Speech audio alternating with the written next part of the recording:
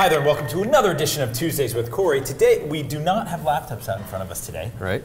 So we are going to be, this is a speaking show. And oh, you were waiting for me to say something. I was. It's very awkward that you did not. Because it is a speaking show. It's a speaking show. Makes sense. And today, right, we're going to be talking with Baz. Hello. Or Baz. Baz. You got it. Okay. Than's, Corey. You're welcome. Yep.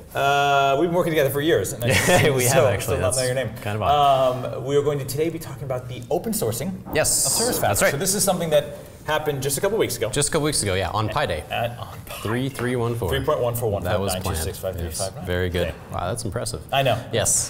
So yeah, we did open source on Pi Day. I was really popular in high school. I can tell. So tell us what we've open sourced. Okay, so we've open sourced. So we open sourced basically all of Service Fabric. About a year ago, we started kind of dabbling into open source a little bit with our programming models. We did Service Fabric Explorer, but these are kind of the, just kind of edges of the peripheral. Yeah, exactly. So, but we've been planning during that time and during the last maybe over 2 years, ever since we started doing Linux work, we've been planning on how can we actually open source the entire code base. So all 3 million lines or so of source code. It's a lot of source code. And it's a lot of source code. So yeah, so a couple weeks ago, all that went out open source under the MIT license. Equates to power, so that is how much power. It is a lot of power. Yeah, that's right. We do measure. We measure power by lines of code. That's right. That's how we operate here. You said we open source to MIT license. Yeah, so it's under MIT license. Great, fantastic. And so it's kind of a starting point. Okay. We have the code out there. Yes. We have kind of basic build and tests that we can do, and now we're kind of this is sort of our starting points. Now we're kind of in this is step one. Yeah, this is step one. So now we're working towards getting to open development. And that's the real important thing, right? So open source is one thing, but actually doing development out in the open. I see. Getting the entire team, like the core team, to be working out on GitHub and actually collaborating with people. Yes. That's kind of the ultimate goal that we're working towards. So this is super interesting because it's one of these things that I think, especially for products that weren't built originally, products and teams that sort of weren't built around this concept, but then you shifted in strategy, but it takes quite a bit of time to sort of get people to work differently, right? Exactly, and so this is one of the challenges that you're kind of raising here is that we can get the source code out there, but to actually treat it like a full sort of community development project requires the entire engineering team to sort of work very differently than they used to work. Yeah, and not only the engineering team, but there are a lot of changes we actually had to make to our build processes because, like you said, being a product that we developed internally at Microsoft for, I don't know, 7, 8 years, something like that. Right, and originally even geared towards just being an internal-facing platform. Precisely. Right. And so we have internal build processes and build systems that we use to kind of, I guess it's mainly to ensure some level of quality across everything we ship, but none of that stuff is available. A very high level of quality, I might add. Yes, thank you. Thank you. But of course,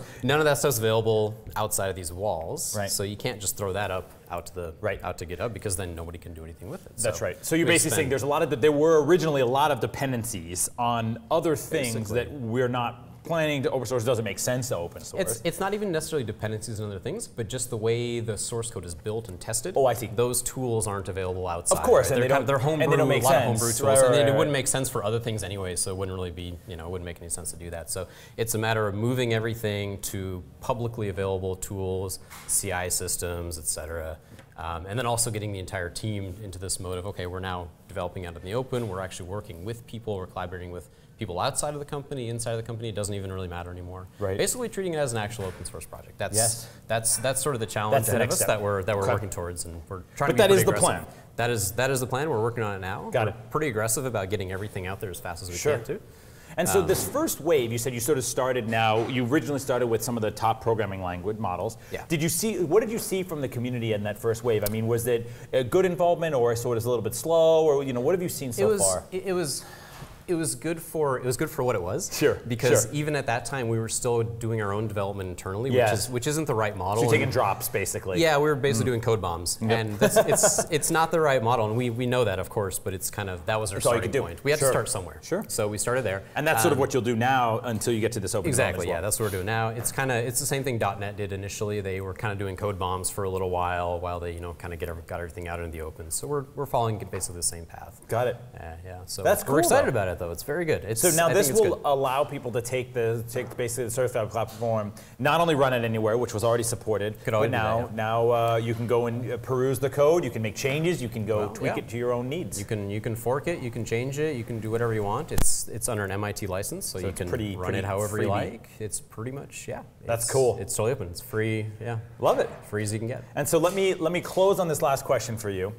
What do you feel like is the biggest thing that you've learned taking, and this is your first foray into open source, right? As part of this team? It's our team's first major foray into it. Yeah. And you personally as well. What do you feel like? Yeah, it's definitely my biggest. It's the first time I've run a big open source project. So what's maybe the one thing that you were surprised about doing this whole project? The most interesting thing was there's a lot of emphasis on setting up how you actually govern a project like this, which was actually kind of fascinating to learn how other projects do this.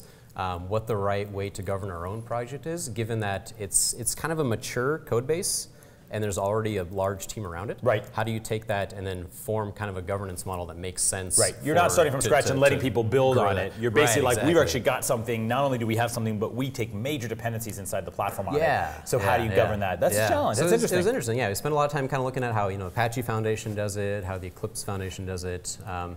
And just kind of learning from that and seeing what would work best for us and for the people that want to work with us on the project. That's awesome. And so a lot of excitement already. I know that we announced it and saw a lot a lot of excitement out there from this. It was it was pretty good. I mean, a lot of confusion as well. It's always the challenge with any announcement, right? But so but it wasn't bad though. We were trending on GitHub at one point. Pretty fast, which That's is kind of nice. It was good.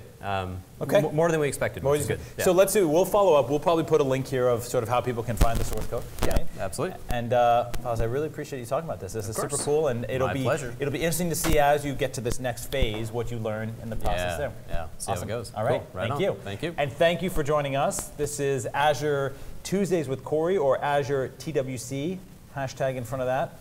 And are you on the Twitter sphere? I am not on the Twitter sphere. Okay, so if you have questions, I should have asked this maybe before. We'll edit this. We'll clean that up. He's on GitHub. You can find him on GitHub, or you can tweet at me, and I will email him. You will email me. Send a carrier pigeon. Send a carrier pigeon or a smoke signal or something. Send me a written letter with any of your queries, and we will get back to you within 2 to 3 weeks. I will lend you my fountain pen. I appreciate that. Fantastic. Thank you so much. Have a great Tuesday.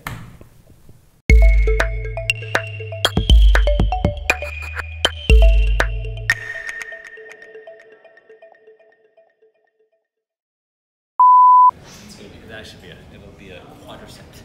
It'll be a quadricep. Live out of here. Nice. Quadricep. Are you enjoying this? Yes, we're good. Oh, are we filming? Yes.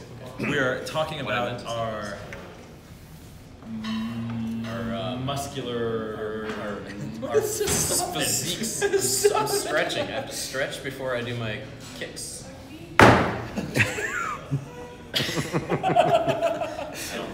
I can't touch my toes. That's a pretty good. That was a pretty good. That was good. I can't touch my toes. That's a flexibility. You almost fell over. You know what it is? Because the cloud is for flexible deployments.